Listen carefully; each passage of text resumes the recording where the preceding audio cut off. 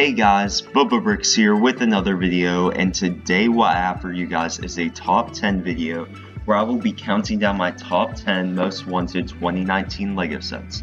So without further ado, let's get into this. Starting off with number 10, we have the LEGO Movie 2 set, Rex's Rextreme Off-Roader, which is going to retail for $30. I like the Jeep included in this set as well as the blue Velociraptor. I love how with the new Rex Danger Vest character they are playing with the whole idea of Chris Pratt playing him as well. The Jeep is nothing amazing, but it's still a good build. I like the minifigure selection with Emmett and Rex. I only wish they had thrown just one more minifig, but that's no big deal. The alternative builds are very nice as well, but I prefer the Jeep build the most. Now for number 9, we have the LEGO Ninjago Monastery Training, which I'm guessing is going to retail for 10 to 15 bucks.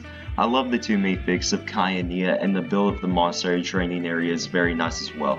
There's not too much of the set itself, but the minifigs are the big draw here. Now number 8 is going to be a Star Wars 2019 set, which is the AT-AP Walker for 60 bucks.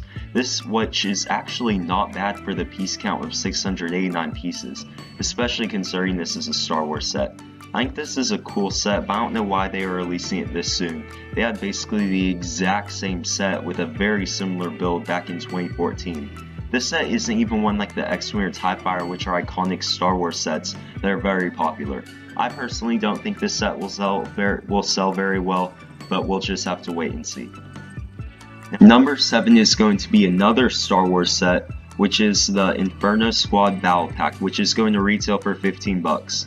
The minifigures look very cool, but I don't have a connection to them because this is based off the Star Wars Battlefront 2 game, which I do not own. The red and black armor theme gives a really nice superior Imperial look to the troops. The spear build is good for a battle pack, but we all know people don't buy battle packs for the builds. I'm going to try to get my hands on one of these eventually, but I have other sets I would like to get first. Number 6 is a city set, the Diving Yacht, which is going to be 20 bucks. This set, in my opinion, has a very nice sleek design that appears to even have a floatable boat piece. The minifigures are nice, and it's really nice to get a swordfish, which has not been easy to get since they've released it only in 2 larger sets. The boat interior is very cool. The mini build included doesn't interest me very much, but I like that they include a chest piece. I like that new woman hair piece, and it's great that they put in hair pieces for both minifigures. Number 5 is a smaller set from the Star Wars line, which is the Naboo Starfire Microfire, which is going to be $10. I was not able to get the Anakin minifigure from the 2015 Naboo Starfire, so it's nice to get him in this small $10 set. The Starfire build looks a little chubby, but I like that in these Microfire sets. There's not too much more on this set, but I'm definitely going to try to pick this one up. For number 4, we have another LEGO Movie 2 set, the Benny Space Squad set, which is going to retail for $10. I love how this set truly feels like a space set from the 80s. I really like how they have brought back the old space helmet design for these minifigures. The builds really do have that simple look to them, which makes it feel even more like the sets from the 80s space line. The Moon Rover and Spaceship don't have a whole lot to them, but like I said earlier, they match this set perfectly.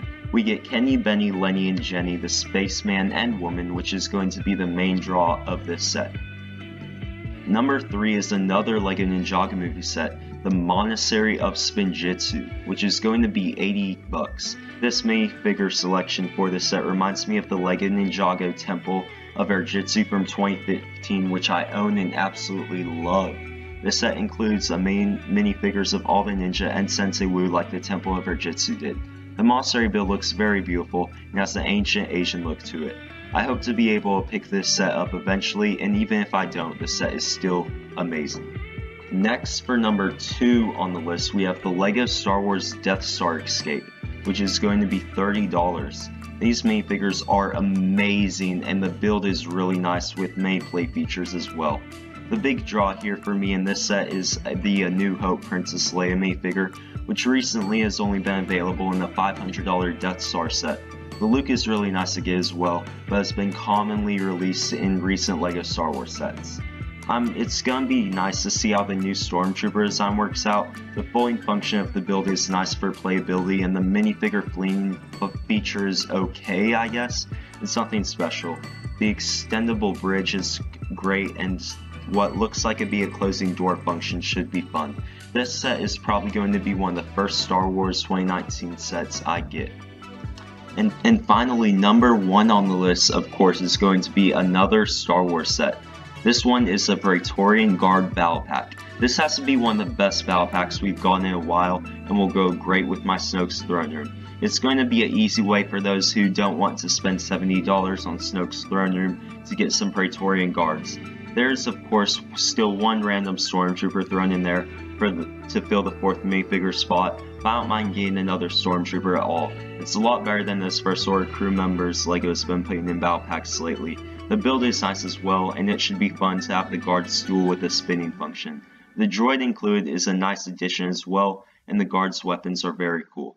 This is most likely the first set I'm going to get from the 2019 line, and I'm very happy with it. So there you guys have it, my top 10 most wanted 2019 sets. I hope you guys have enjoyed this and like these sets as much as I do. If you haven't already, make sure to like, subscribe, and follow me on Instagram at BobaBricks, where I upload minifigure pictures. I hope you guys have a great day, and I'll see you guys next time. Bye.